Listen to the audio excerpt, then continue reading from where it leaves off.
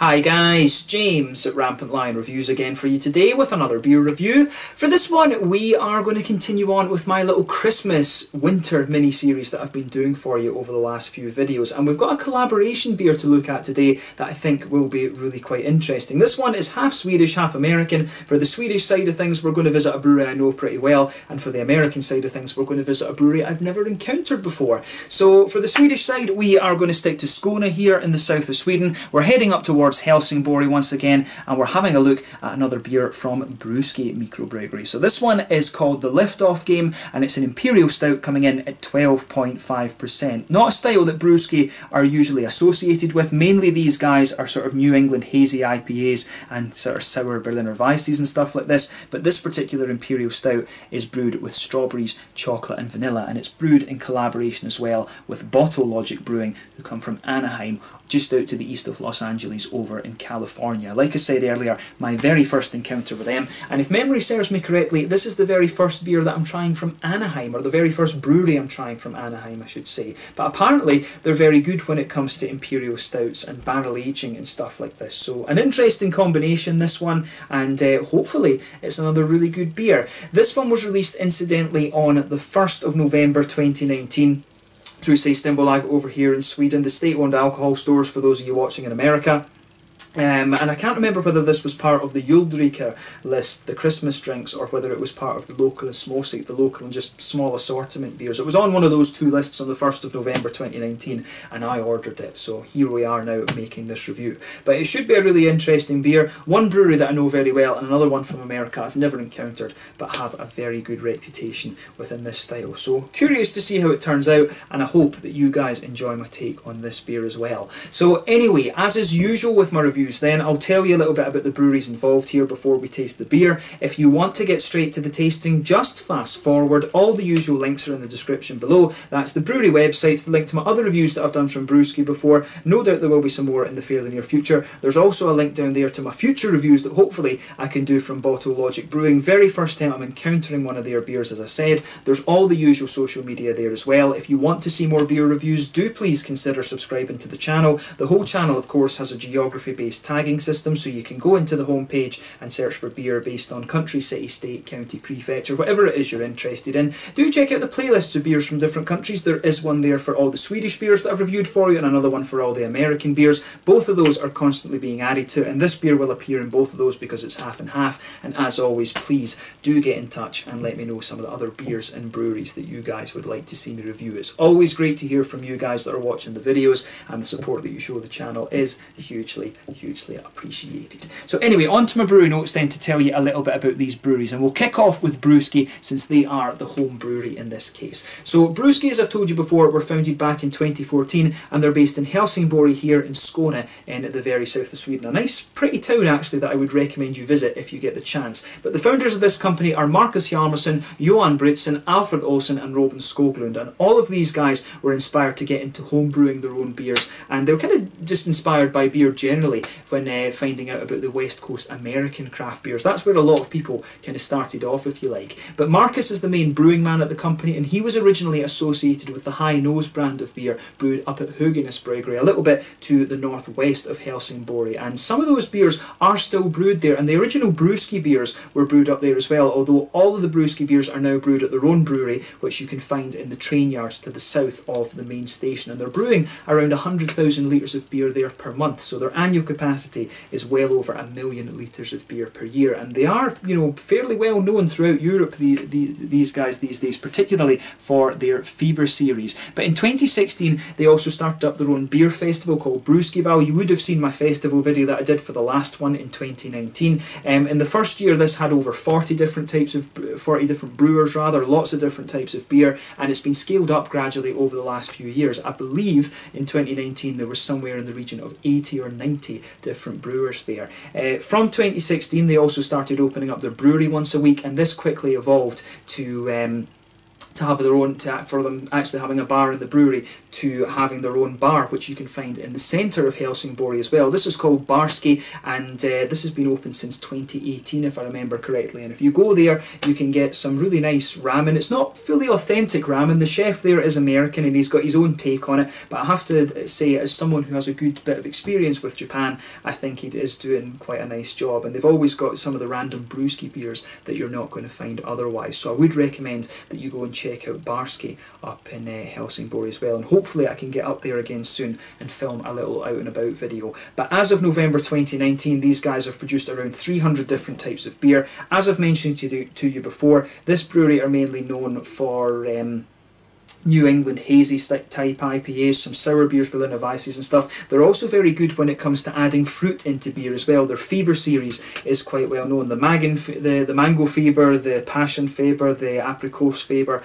and all of these sort of things. The Fieber beers are the ones that you are most likely to find around the rest of Europe. And I know that they're doing a little bit of contract brewing as well. There's a brewery over in America that's brewing some of the Fieber series for them and distributing them around the US as well. So this is one of the Swedish breweries that you are more likely to come across if you're watching from outside of Sweden. They are very good and I highly recommend that you check them out. My favourite beer from these guys so far, probably it was the Skåne double IPA. That's a beautiful, beautiful beer. The triple berry pie on the sour side of things, that's also a very, very nice Berliner Weisse as well. Those are probably my two favourite beers that I've had from them so far. But if you get the chance to try some of Brewski's beers and you're a fan of sour beers and New England IPAs and fruit IPAs and stuff, you certainly won't be disappointed with these guys. Definitely one of the best Swedish craft breweries around at the moment, in my humble opinion. So yeah, that's all you really need to know about Brewski for the moment. If you want to learn more, of course, you can check out the brewery website in the description below. You can follow them on Facebook and Instagram to keep up to date with all the latest goings on. And if you're interested in those 300 different types of beers that they've done,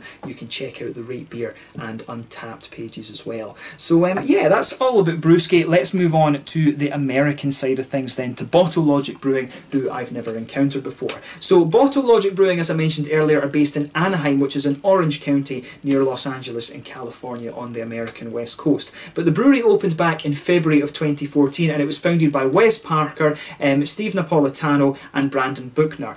All three of these guys are Anaheim locals, and Brandon had worked as a personal trainer.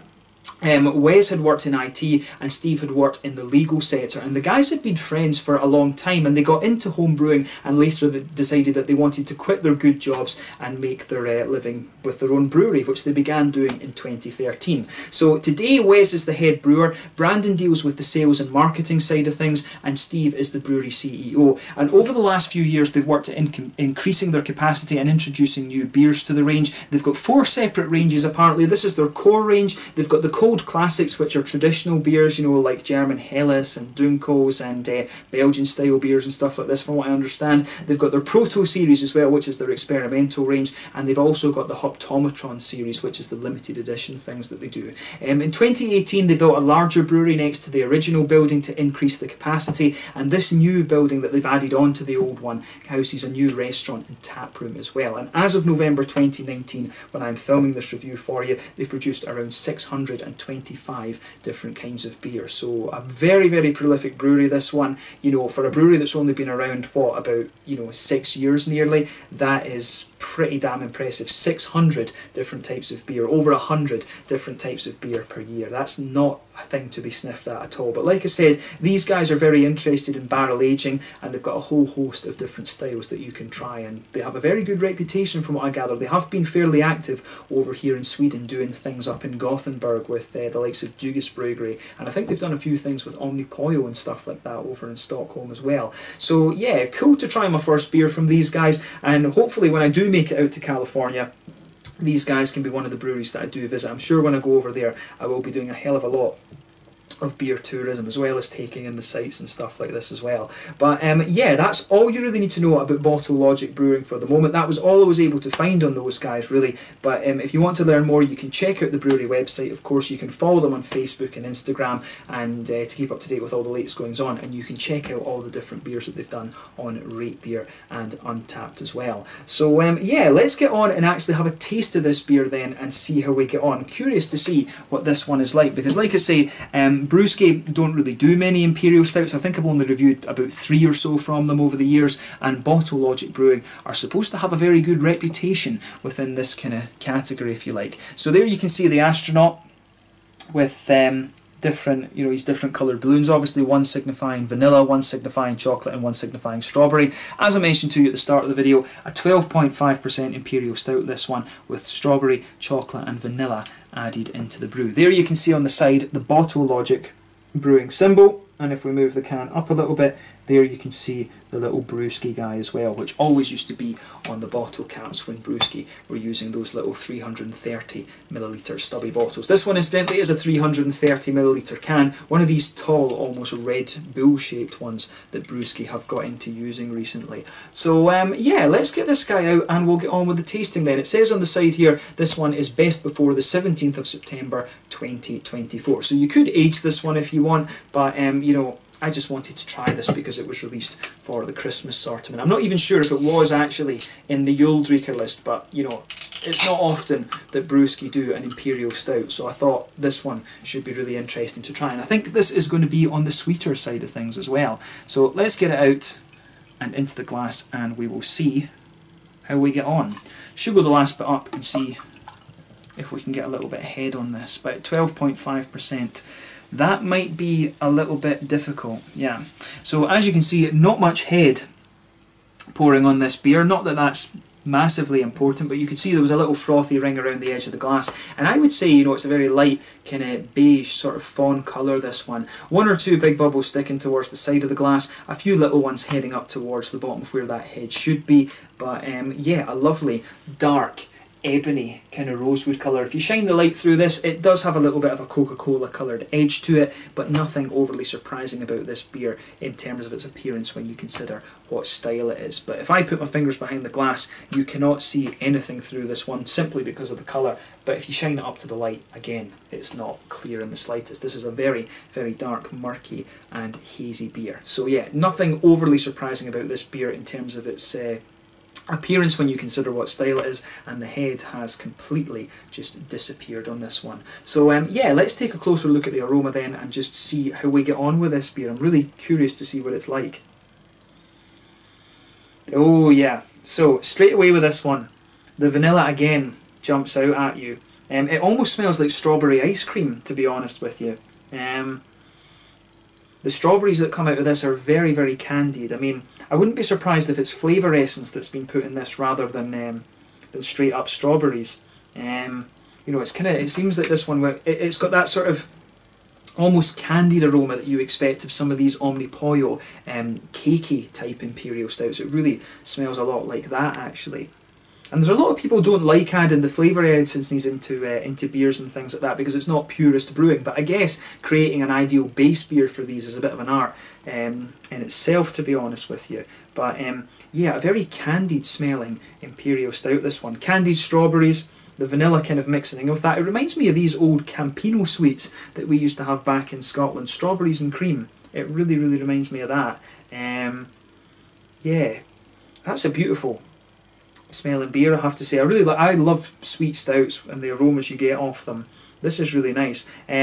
Underneath the kind of candied strawberries though, you do pick up a bit of a milky chocolate. There's maybe a little bit of a dark kind of high percentage cocoa chocolate, like a 70-80% one, but to me that takes a bit of a back seat compared to the more milky elements. But it's maybe the vanilla that's giving the impression of there being a more milky chocolate to this beer. But yeah, the strawberries, they almost have a teeny little bit of tartness to them, but mainly they come across as quite candied and quite, yeah, quite candied and quite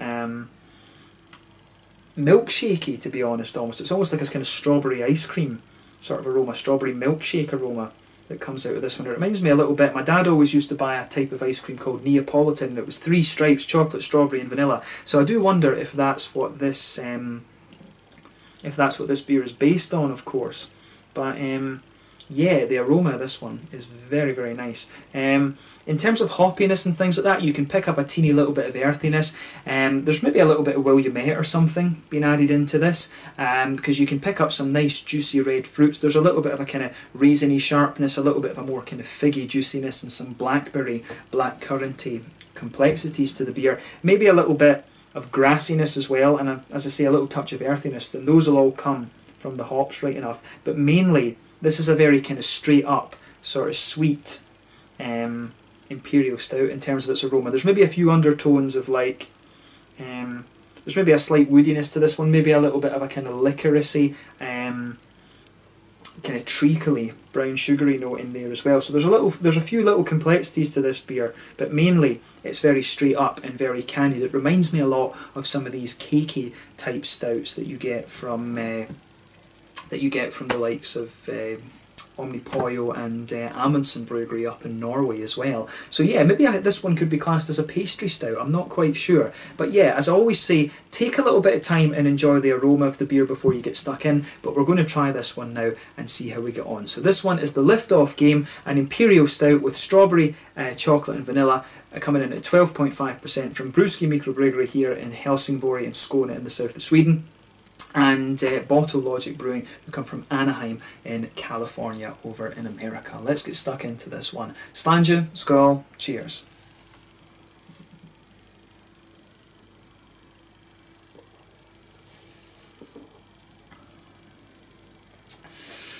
Yeah, that's really pretty nice. Yeah, straight away, there's no doubt in my mind, this one is a sweet stout. If you like the big sort of cakey sweet stouts that you get from the likes of Dugas Brewery in Gothenburg or Omnipollo in Stockholm, or the pastry stouts you get from Amundsen, you know, you are going to enjoy this one. This is really, really nicely done. Some of the stouts that are coming from Lervig up in Norway as well are really good. And this is definitely one of these sweet dessert type stouts actually.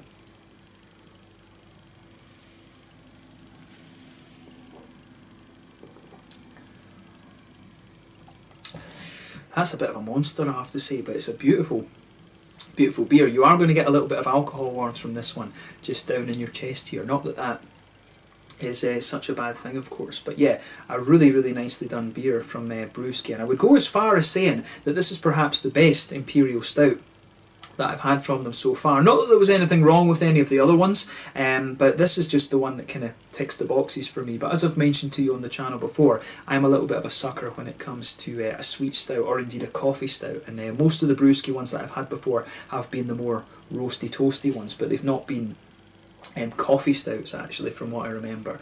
But yeah, this one is really nice actually. If you get the chance to try this, I highly recommend that you do.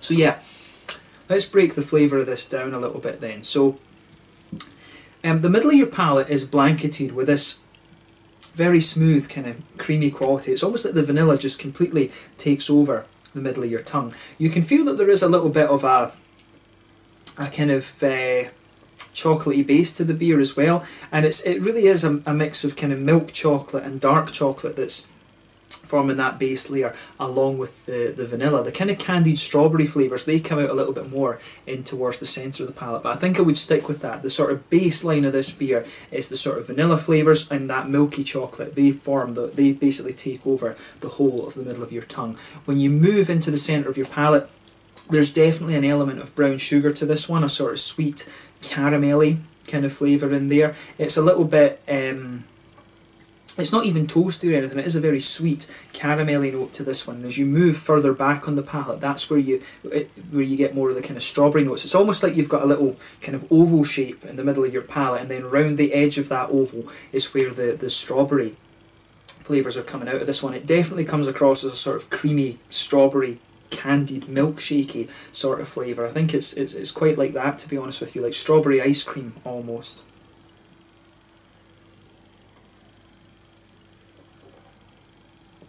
But yeah, it really, this beer, the flavour combinations in this beer really remind me of the Neapolitan ice cream that my dad always used to buy, the chocolate vanilla strawberry ice cream that was in the tub. It was strips of ice cream basically.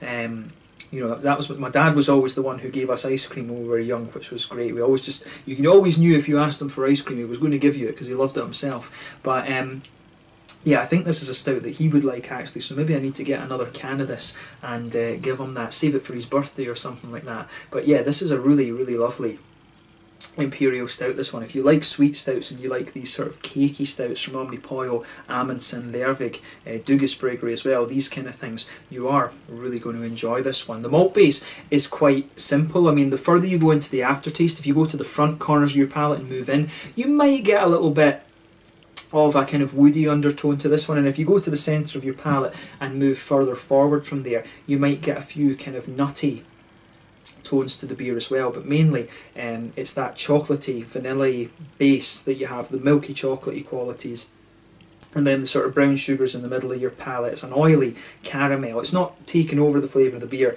and then the sort of strawberry milkshakey notes on the outside of that. But yeah, this is really quite nicely done. And I'm wondering if this has lactose in it. It does, yeah, it does say on the side here it's got lactose in it, so that probably explains a little bit of the creaminess and smoothness of the beer and why the vanilla is also so kind of prominent in the flavour. The lactose will smooth out a lot of the black malts and things like that in the middle of your palate. So yeah, very, very smooth, sippable, I guess you should say, Imperial Stout with this one. You're not going to session this one at all at 12.5%. You'd be a bit of a mug if you did that. But yeah, lovely beer this. Best Imperial Stout I've had from Brewski yet, and a very good introduction to bottle logic, I should say, as well. It's always the thing when you review a brewery for the first time, and if you've got a collaboration beer that's a brewery you know very well, and one that you don't know very well, you're always going to kind of talk about the brewery that you know a little bit more. But as I say, Bottle Logic have a very good reputation for high alcohol beers and barrel aging and stuff, and this is certainly a very good introduction to these guys. So hopefully Brewski are learning from these guys and thinking they will do a few more Imperial Stouts over the future. That's my one criticism of Brewski, is that they do need to diversify what styles they're doing a little bit, but they're very good at what they do generally.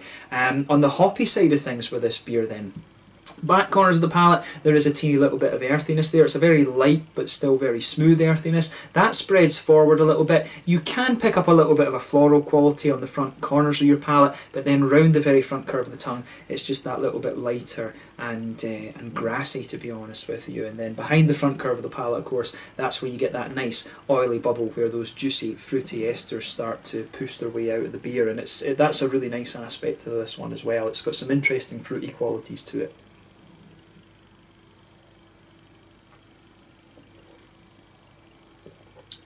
So yeah, when you take this beer in, there's maybe a teeny tiny little bit of a sort of raisiny sharpness to the beer, but that fades away very, very quickly, and it quickly evolves to be a more kind of juicy, figgy sort of note.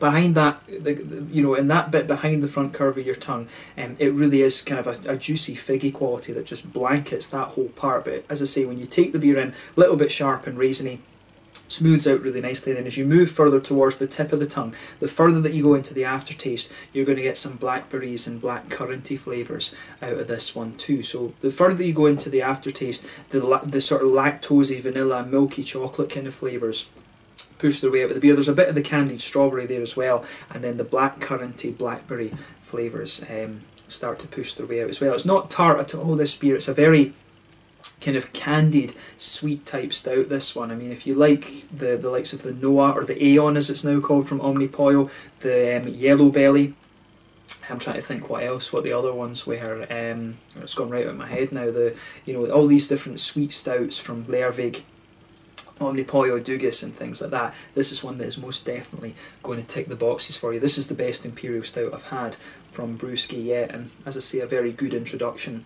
to bottle logic too. So thumbs up to both breweries involved here. They've pulled off a really lovely Imperial Sweet Stout, so try this if you get the chance. I'm certainly going to enjoy the rest of this one, that's for sure. But yeah, I mean, to me, it comes across as quite a straightforward Imperial Stout. It's definitely not the most complex one that you're going to come across, but it's one of these ones that's just really well done. And to be honest, after you've reviewed 1900, nearly 2000 beers, you can't really ask for much more. You're wanting things that will make you think a little bit, but you want your beers to be well done at the same time, and this one certainly ticks both of those boxes, so it gets a very good review from me. Big thumbs up to this beer. Try it for yourself, like I said.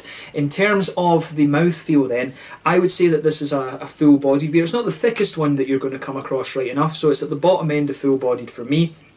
Carbonation is very smooth. This mouthfeel is a combination of both oily and creamy. It's definitely got that creamy element to it because of the lactose that's in there. In terms of hoppy bitterness and IBUs, I'd be surprised if you're getting more than about 25 IBUs out of this, even with all the dark malts and stuff like that. The lactose really takes this one out, and the sort of sweetness that you get out of the beer as well. I'd be very surprised if there's more than about 25 IBUs to this beer. The malt base, like I said, in the middle of your palate, very, very smooth because of the lactose, really quite sweet as well, and you've got some lovely kind of candied sweetness in the middle of your palate as well. On the fruity side of things, a little teeny bit sharp when you take it in, but really it kind of moves out and smooths out very nicely, and you get some lovely figgy and blackcurranty, blackberry flavours out of this one. A bit of an oily, fruity character, but at the same time, very, very juicy. So yeah, a very, very well balanced beer, this one. It just, for me, it ticks a lot of the boxes, but like I said, I'm a sucker for a sweet Imperial Stout. So yeah, I don't know if you could class this one as a pastry stout. I'd be interested to hear your opinions on that in the description below, but for me, a lovely beer that I certainly wouldn't hesitate to drink again. But I think when it's 12.5% and it's a collaboration beer, probably I won't drink this one again. It's probably one that I won't come across. But who knows, it might appear on tap in Brewski at some point, you never know about that. But yeah, a lovely beer, this one, and really cool to review this for you here on the channel. A very good introduction to Bottle Logic, as I mentioned earlier, and a great Imperial Stout from Brewski, which is always good. As I say, I wish they would do a few more different styles. But yeah, let's leave it at that for this one then. This one was the Liftoff Game, an Imperial Stout at 12.5% ABV with strawberry, chocolate and vanilla flavours from Brewski Microbrewery in Helsingborg here in Skåne in the very south of Sweden, and Bottle Logic from Anaheim just out to the east of Los Angeles over in California in America. So yeah, once again, thank you for watching my beer reviews. Until the next time, please like, subscribe, share, all the usual YouTube stuff. Let me know your own thoughts on this beer in the comment section below. Let me know what your favourite beers are from both Brewski and Bottle Logic too. Like I said, hopefully I can review some more beers from Bottle Logic at some point in the future. This was my very first encounter of them, and you will definitely see some more Brewski ones at some point very soon as well. But thank you again for watching. Check out my social media, and I will catch you guys very soon. Until the next time, Slanja just now, and I'll catch you guys later. Slanja, Skål, cheers. Make sure you check out this beer, the Liftoff Game from Brewski and Bottle Logic. Cheers.